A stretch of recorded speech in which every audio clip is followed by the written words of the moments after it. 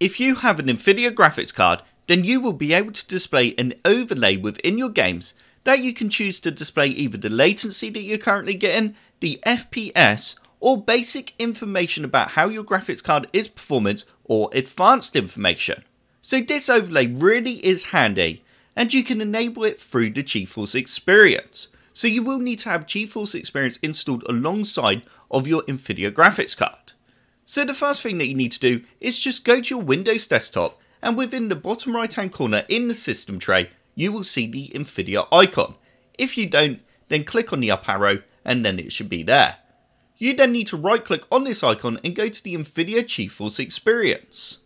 If you haven't signed into the GeForce Experience yet, then you will need to sign in, which will then unlock loads of different settings, and you can also optimize your games within GeForce Experience. So I do definitely recommend that you use this. So now that you're on GeForce Experience, the next thing that we need to do is click onto this option here that says Open In-Game Overlay. You will now see an overlay.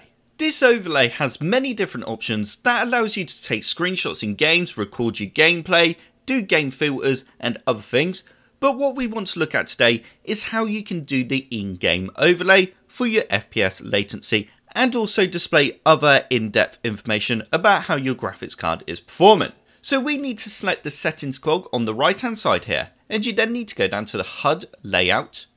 You will then see performance. You need to click onto this, and you now need to choose a position where you'd like to display the FPS counter.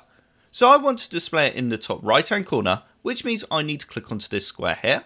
So in the top right hand corner now on my screen, I'm not sure if you can see that, but there is actually a latency display up there at the moment.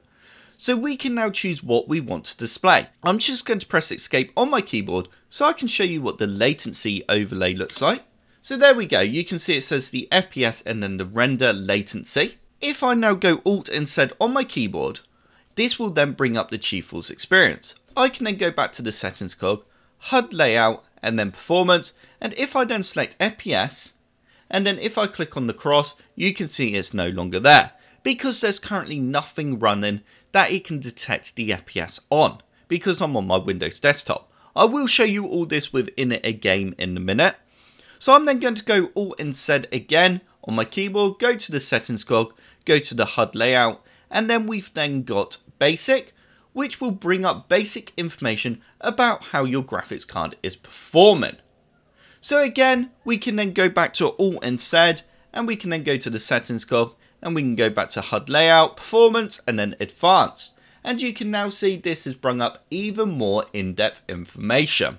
So you can see there, we would be able to see how much FPS we're getting in the game, render latency, how the CPU is performing, GPU clock, the memory clock, and also the GPU temperature. And then also you can see the power and the fan speeds. If you do want to hide the overlay, you can hold down Alt and R and it will hide it. And you can then bring it up again by holding down Alt and R. I'm now going to jump into a game so you can see how the NVIDIA Performance overlay shows and looks within a game. So as you can see, I'm currently in Planet Zoo. And first off, I have enabled the latency display overlay, and you can see up in the top right hand corner, it says I'm currently getting about 60 to 70 FPS, and you can then see it says the render latency. So again, if I now hold down Alt and Z, it then brings up the GeForce overlay. If I then go to the settings cog, and then go back to HUD layout, and then go to performance, I can then select FPS, and then press back and escape. And it now only displays the FPS that I'm currently getting. And you can again see there, it's going between about 60 and 70. It's actually dropped a bit there. If you're wondering what graphics card I have, I've got a 1660 Super.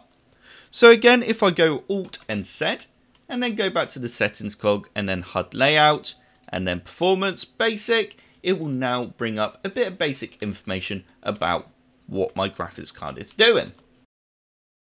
So finally, we then have the advanced option.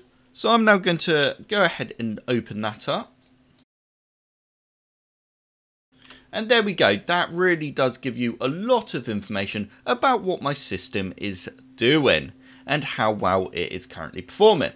And I'm not really getting the best FPS within Planet Zoo, I must admit. I would like to get a bit more.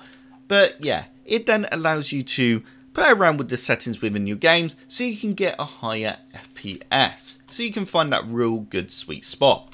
So I hope this little video has helped you out and you enjoyed it. If you did like this video, then click the subscribe button. If you do subscribe, then I will see you in the next video.